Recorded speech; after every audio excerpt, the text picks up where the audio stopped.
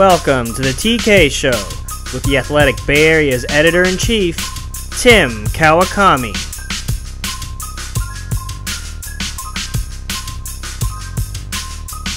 Hey everybody, Tim Kawakami here. There's been a little break in TK Show. There's an explanation for that. You probably don't want to hear it right now. I will explain it at some later point.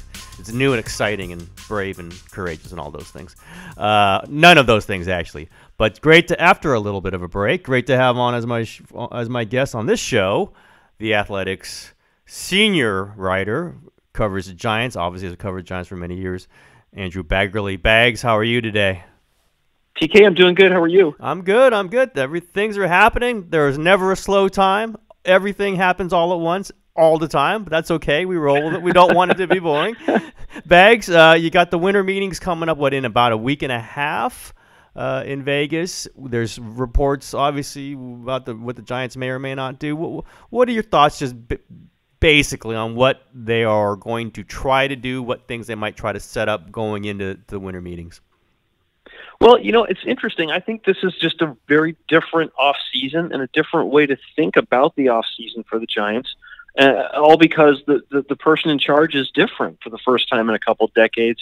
And, I think we all kind of tended to think about the off-season as what are their needs, what are their inputs, third base, right-handed middle-of-the-order hitter, left-handed reliever, number 4 starter. You could sort of come up with a shopping list, so to speak. And I think that we're going to have a much different definition for what we think their roadmap is going to be, because under Farhan Zaidi, I think it's basically going to be stockpile talent. Get as much talent on that 40-man roster as possible, get as much talent in that minor league system as possible, and look for value, look for as much talent as you can acquire. And it's not just prospects, but maybe guys who are in arbitration years and maybe even guys in free agent years. But there's a reason that they didn't load up that 40-man roster all the way. They've got open spots on it after protecting for the Rule 5 draft. And I think you're going to see them just be very open-minded to any way that they can stockpile talent at any position, at any way that they can help win now and into the future. Of course, the name that has come up is Madison Bumgarner. No mystery to anybody that he's coming up on his last year.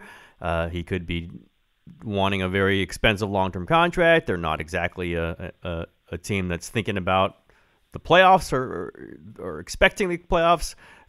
Do you think that this is real, that they could be moving Bumgarner, or are these kind of flares out there just maybe because they're inching down that road and maybe won't get there for a few months?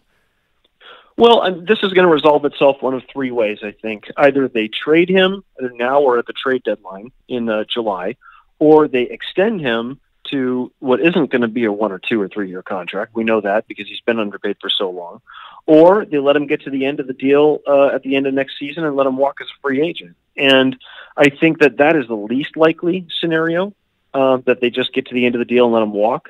I think that maybe the next least likely scenario is they extend him, given all their payroll commitments going through 2020, 2021.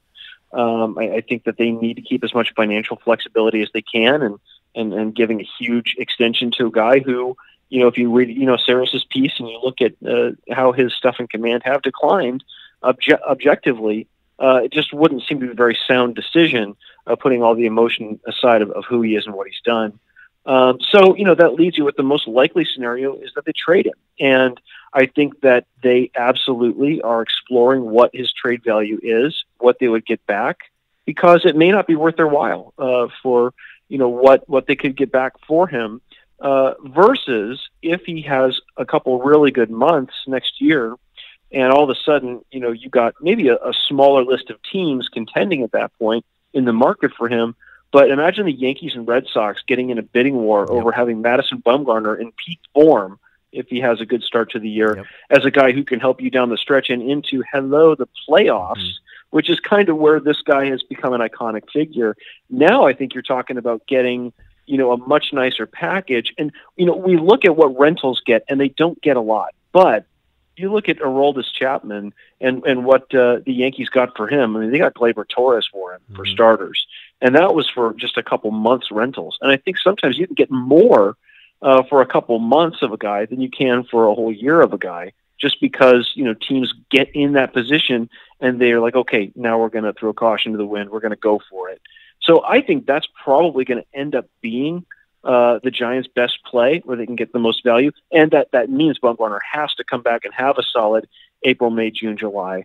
But I think there's a reasonable degree of confidence that he will.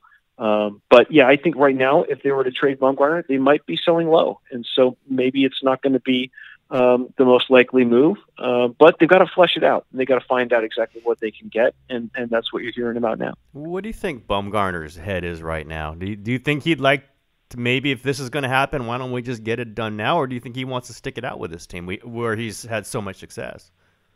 Oh, I think he's probably chopping trees or shoeing horses or probably he is. He absolutely is. If he's not the National Finals Rodeo, I really think that he doesn't pay a whole lot of mind to it. He's been so low key this whole time about, the time he was underpaid. We ask him again and again and again, what's your contract situation like? What do you think? Do you want to sign an extension? And he's just, he really just doesn't. I don't think there's a lot of that in his headspace because he knows he can't control it. And he is a very disciplined thinker. I will tell you, he comes off like this old, galoot, but he's a pretty sharp guy. I think he knows, he sizes up a problem or a situation and he says, what can I do to control this situation? And if it's nothing, then I don't think he really pays much attention to it. So I think he realizes that it's all going to work out for him and his legacy is secured regardless of what happens. So I don't think that he's probably too preoccupied with it. How good? I mean, wrote the story about it, and when we saw the peripherals were not good, and they're going down every year. And as he said, even if you say you can work with a 91 mile per hour, 92 mile per hour fastball down from 94, 95, it's just flatter. It's not moving as much, and there's the separation with his other pitches isn't as much. It just hurts him across the board. Do you think he has it in him to come back to a, let's not even say an ace. I don't know if that's possible anymore, but to be a solid, strong number 2 starter that you're happy to go up against anybody? I do. I think that this is a guy who I think has aptitude that's off the charts. He knows how to attack hitters. He also has been pitching in a ballpark that's very favorable, and he's not missing bats nearly as much as he used to. So you put him in a livelier park, maybe it wouldn't translate as well. But this is a guy who I think he finds a way with what he has. And also, he told me a couple times he didn't really want it out there during the season last year. So he told me it more on background that, when he fractured his fifth metacarpal, his hand strength wasn't nearly what it needed to be, and he wasn't getting the movement on the cutter that he was happy with. And so I think he was going to some other pitches. So I do think that when he came back, and it probably affected some of the data and some of the metrics on his spin rate and all that other stuff, the fact that he did come back as soon as he did from that fractured hand. So, I do think that situation can be a little bit better. And the fact that he's got fewer innings on his arm the last 2 years, that may help too. Obviously, Farhan coming in is a huge culture change for the franchise. What do you, just from the people who've been here for so long, maybe not just Sabian and Bochy, but those guys obviously are hugely important. What's their sense of you talked to Bochy and he sounded kind of excited about the new start. Is that the sense you get from kind of up and down the line, rank and file people who have known only kind of one way and now are having a whole different approach to this? No, I think there's a lot of trepidation in the Giants front office, and there should be, because I think that this is a front office that's had a lot of continuity, and now there's a big change at the top. And, ultimately what's going to happen with the scouting director, what's going to happen with, who's going to be the interim farm director, and eventually, who's going to take that job. Who's going to be the GM? I even asked you about that. Right. Yeah. And they may not end up making a move there if they can't get the permissions to talk to the people that they want to talk to. I think that I give Farhan Zaidi a lot of credit because he's a really, really smart guy, but he's not egotistically smart. And by that, I'll draw a parallel for you. When Bill Newcomb took over from Peter McGowan as the managing general partner, the Giants were obviously not doing well. They had 4 straight losing seasons. Bochy and Sabian were in the final years of their contract. Newcomb could have been a guy who says, look, I'm really, really smart. I was on the ground floor of Microsoft. I'm president of the American Bar Association. I'm the smartest person in any room I walk into. I'm going to go in there. I'm going to get my consultants. We're going to get our headhunters going. We're going to hire the best and brightest and clean house. He didn't do any of that. He basically said, I'm going to take my first year in this position, and I'm going to evaluate everybody. And I'm going to set some standards and just see, how they perform. And the Giants had an uptick in 2009 and finished over 500. And that allowed Bochy and Sabian to get new contracts. And then we know what happened in 2010. So if Bill Newcomb has a completely different approach to clean house right away, then, the Giants aren't sitting here with the first World Series. If they don't have that, maybe they don't have any of them. So I really kind of liken Farhan Zaidi to Bill Newcomb in that regard. I think he knows he's really, really bright and really smart. He's on the cutting edge of a lot of things. But I think that he also knows that he doesn't know everything. And there's a lot of institutional knowledge that he's inheriting at these levels of both the front office and the coaching staff. And look, we all know that Bruce Bochy's in the last year of his deal. And we all know that, it's probably likely this will be his last year as manager, but no one's told him that. No one's made that decision yet.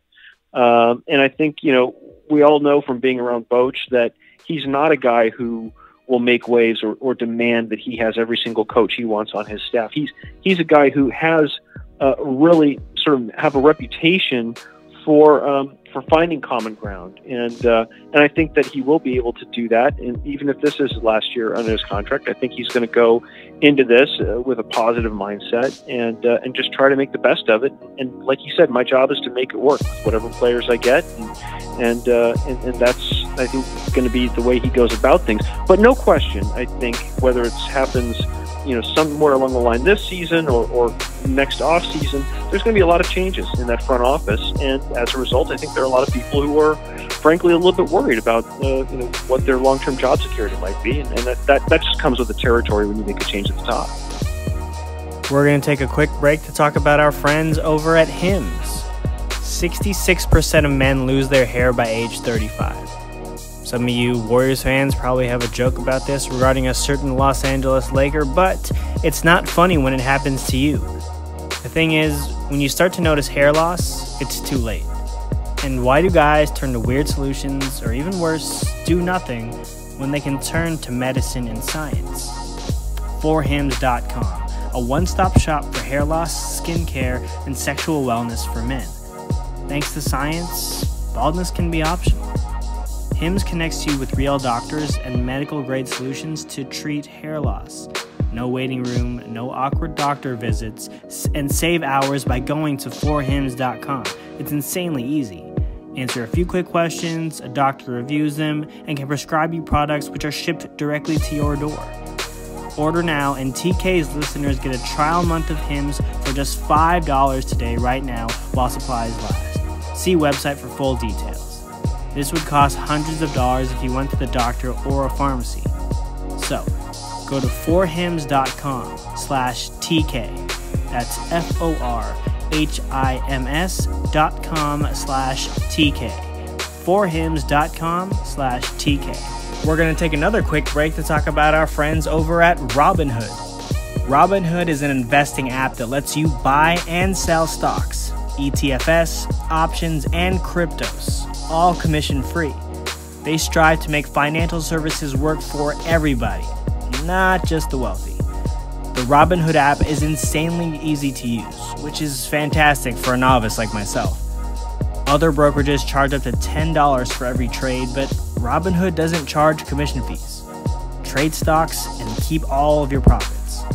There's easy to understand charts and market data. Place a trade in just 4 taps on your smartphone. The Robinhood web platform also lets you view stock collections and analyst ratings of buy, hold, sell for every stock. Learn how to invest as you build your portfolio. Discover new stocks and track favorite companies with personalized news feeds. Custom notifications for price movements so you never miss the right moment to invest. Robinhood is giving our listeners a free stock like Apple, Ford, or Sprint to help build your portfolio. Sign up at tkshow.robinhood.com. That's tkshow.robinhood.com. And now, back to the TK Show. One person at the very, very top who doesn't have to worry about job security is Charles Johnson. I think we got to talk about this a little bit. You've said some really smart things on Twitter about his donations. You know what, Bags? You kind of hinted about this before all this stories broke. Haven't you? Kind of like, if you check some of the donations from the top of the Giants, didn't you mention something like that? Did you have an inkling some of this might be coming, or that there would be an issue about some of these political donations with Charles Johnson? Well, what's changed isn't Charles Johnson's political donations. He's always been someone who has donated to the campaigns up and down the Republican sort of hierarchy. I mean, he's worth $5 billion. I believe he's a Hoover Fellow. He's somebody who is very much in line with the conservative machine in this country. So what's changed really isn't the fact that he works with lobbyists and that he donates, to all different Republican persuasions. What's changed is the Republican persuasion. Yep. And the fact that a lot of these candidates have become, Trumpies, for lack of a better word, and have, become a little more too comfortable with things like white nationalism and things that we absolutely need to reject out of hand, because we live in a civil society where, love is better than hate. I think we can all agree on that. So, I think this is probably, to be honest, going to be a good thing in the long term, because MLB came out today and they also had given some donations to, Cindy Hyde and some of these other people, and they asked for their donations back. And now they came out today and they said, you know what, we're going to suspend all political contributions until we can come up with a better process for vetting where this money is going, what the candidates are saying, et cetera, et cetera. And you know what? Good.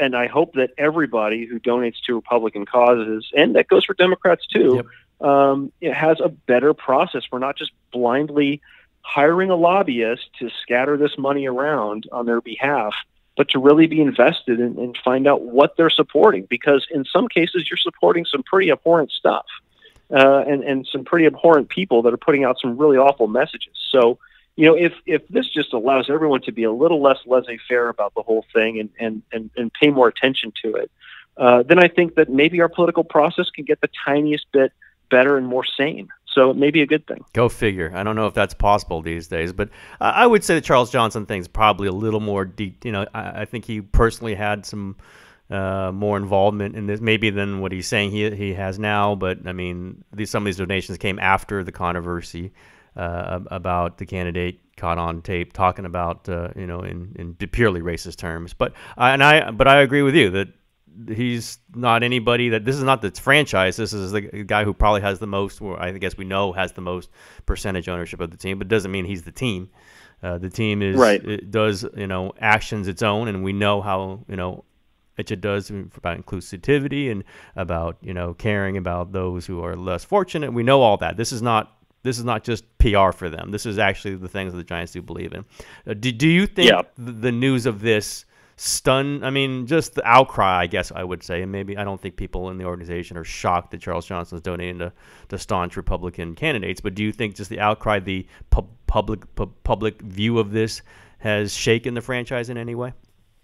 I mean, they shouldn't be surprised, just given what our political climate is and given where we are in the Bay Area, especially. But I do know that Larry Baer did organize for Charles Johnson to speak with the leader of the local chapter of the NAACP, who has rescinded his call for a boycott, and he's tried to mend some fences along those lines. And I think if you talk to people in the Giants organization, and they obviously have to say this privately, but they're deeply hurt by this because this is not what they stand for. What they stand for is a lot of the stuff that the Giants Community Fund does. I mean, we're talking about 25,000 kids in 90 leagues that they help support to play baseball. And beyond that, you've got anti-bullying campaigns and college scholarships, and they have a grant program that they give money to, HIV/AIDS groups, and they did it until there's a cure, when there was still, the general climate in this country was one of homophobia, and that disease was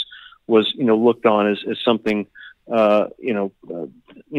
different than it is today. So I think in a lot of ways, the Giants as an organization have been very courageous and very forward thinking, very progressive in being a part of the community and trying to help in many different ways. And so, the fact that a couple $1,000 donations from more or less absentee owner would overshadow all that. Yeah, that's got to be crushing for people who make this their livelihood and think every day about how they can make their communities better by what they do with the Giants. So, that's why the other day on Twitter, I shared a link to say, hey, look, if you want to look at what they do, it's all right here. And you can even donate if it's something you want to support, because that's, you can't just judge them by one thing. There's a lot going on in the organization, a lot of people doing good work that, deserve to be celebrated for it. Who runs that good work? Is that Larry Bear, or are there other owners who are more involved in the day-to-day who are, have social causes? Where does that come from? It's probably not coming from Charles Johnson. Well, no, it's a department within the front office, community relations. We see them all the time. They're always in the clubhouse. Shayna Daum is the executive vice president of that department, and she does a great job finding ways to get the players hooked up with different charities and causes, and that they believe in or that enmesh with their interests, and getting them to go out to schools and give talks or host groups at the ballpark, even something as simple as who's going to catch the first pitch tonight. I think they're very involved on a day-to-day basis. But that's a core department in their front office, along with baseball operations, along with ticketing, along with advertising, along with client retention and all the other stuff that goes into a baseball front office. Yeah, I guess anyways, is this coming from Larry Bear? I mean, it's under his direction that they have this sort of feeling for social causes. Yeah, I think so. I think it goes back, to the very beginning of the Peter McGowan group. We saw Until There's a Cure, like I said, in the 1990s. So, I think that's sort of been a core mission statement for as long as this ownership group has been in place. Yep. All right. As you get to the winter meetings, you expect the Giants to. I mean, we know Farhan has made a lot of moves in his time as the assistant GM with A's. They certainly are a transactional team, and the Dodgers. That's what they did. They just made a bunch of moves up and down that roster. Do you expect a ton of moves, and are they set up for a ton of moves in the winter meetings this offseason, or might it kind of have to be over the long haul here? Well, I don't think they can do everything right away. The first action date where we're going to find out, they're thinking on a few guys is this Friday, which is the tender deadline.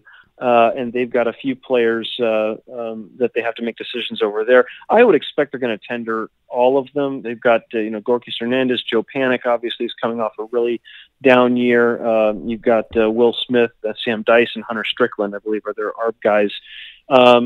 I just don't think the Giants have enough talent to be non-tendering people. Mm-hmm. I mean, if they were the Tampa Bay Rays and they have to squeeze every nickel, then maybe they non-tender a Joe Panik. But I just don't think they can jettison any talent at this point. They have enough space on the 40-man roster. They didn't fill it all the way up with guys to shield from the Rule 5 draft. So they certainly have the roster flexibility to add guys, including some guys who may be non-tendered by other clubs. Yep. And become free agents. And then, I do expect that we are going to see a much higher volume of transactions than we're used to, because if you can criticize the Sabian sort of regime for one thing, it's being a little too insular and being maybe not so, cards on the table when they come to deal with other teams. And I think that you're going to see a much more collaborative front office with Farhan in charge. I think you're going to see, maybe the possibility for 3-team trades, maybe the possibility for, I'll tell you what, I'll give you an example of a situation where I see maybe the Giants having a possibility to do something. You've got the Milwaukee Brewers, and we already know that they've been linked to Bumgarner in some trade talks. And maybe Bumgarner's part of this, and maybe he's not. But the Brewers went from like $65 million to $90 million in payroll last year. They've been saying that they're not going to be able to go any higher, but they've got 12 arbitration guys they're going to have to give raises to. And they'll probably non-tender a few of them, but they're going to get up to about $110 million, and that's without doing a single thing. So, you look at a trade that Farhan and Andrew Friedman made with the Dodgers, where they took on Matt Kemp and a lot of dead money and ended up getting a pretty decent player. I think that you could see, what if you see Bumgarner go to the Brewers and have the Giants take back Ryan Braun, and he's making, I think, $19 million next year and about maybe $17 million the year after that. And then because you take Braun and his salary, you were able to get all of a sudden 2 or 3 really, really good prospects, like a Preston Hero or some of these guys in the Brewers system. Anything that can sort of accelerate the talent infusion, especially in numbers, in quantity, I think that they're going to be all in on, and it might be a deal with a structure like that that allows them to do that, because the Giants do have money that they can spend. They're not going to go over the CBT, but that goes up to about $206 million next year, and we know there's some money that dropped off their payroll from Hunter Pence and others. So I think that you will see them use that to their advantage if it means that they can get some other talented players in, maybe attached to a contract that someone needs to jettison. So that could just be kind of an example of sketching out a move that might make sense. And there's going to be a lot of moves like that. I think that'll be out there, and I expect the level of discussions are going to be, the volume of discussions is going to be higher than what we're used to.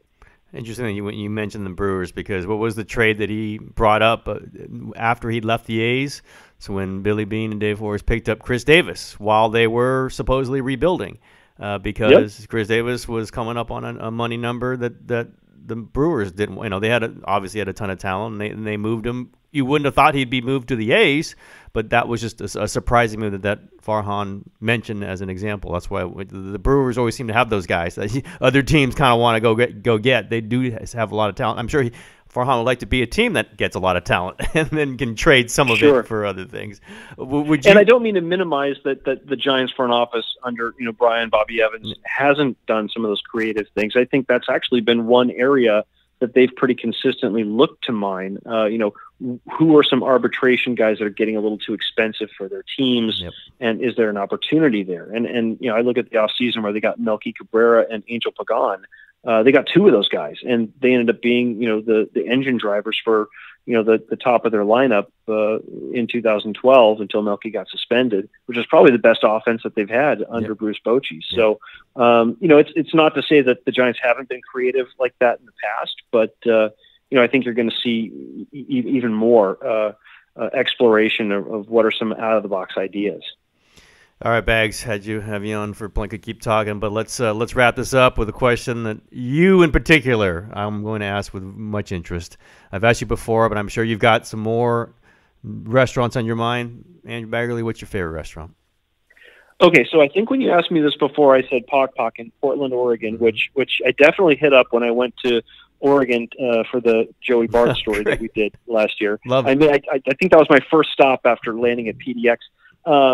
So I won't give you that one again. I will tell you that since I am going back to Chicago this weekend and driving down to Indy for the Big Ten championship. Yeah, I believe there's a school that's playing in that we are very familiar with. But go ahead. It's not the Buckeyes. Not the Buckeyes. Not the Buckeyes. So I'll give you a Chicago tip, and this one will not break your bank. You can probably get out of there for less than $10, and it's the best Italian beef sandwich in all of Chicagoland. Make sure you get the sweet peppers and the hot peppers. Herm's Palace on Dempster in Skokie, Illinois, right on the Skokie-Evanston border. And that's the Chicago dog. They do a great Chicago dog too, but you got to get the Italian beef, and you'll thank me later. I love it. We got a shot, you think, on Saturday against those evil Buckeyes? I don't know. I think there's a shot. I think there's a. I mean, again, Northwestern does not tend to match up well with those top teams, but I didn't think they were going to match up with a lot of these teams, and they won a lot at the end. So I think I think Ohio State might have shot his wad a little bit in the last week. I mean, that's about as good as they're ever going to play. We'll see, and it'll probably end up 70-10 on the wrong side, but I think there's a shot at this. Well, the Cats didn't play almost anybody in the second half of that game against Illinois, even when Illinois had a chance to tie it up. Pulled the quarterback. Pulled everybody and all the defensive players. I think they're going to be probably the healthiest they've been all season, and they're going to have to play a perfect game, and they're going to have to keep the Ohio State receivers in front of them. And obviously Clayton Thorson's going to have the game of his life. But you know what? We at Northwestern do irrational optimism about as well as anybody, and every once in a while it's rewarded. So I'm just going there to have a lot of fun with a bunch of my friends that I know from school. We're gonna make the drive to Indy, and it's indoors. We're not going to be shivering in 15-degree weather, so that's nice. And we'll just hope for a good outcome, and who knows, maybe there'll be a Rose Bowl at the end. And screw all up the playoff scenarios. I'd love to see that. All right, Bags. Great to talk to you. Thanks for coming on. Okay, thanks, Tim. Everybody, that's the TK Show for today. Thanks.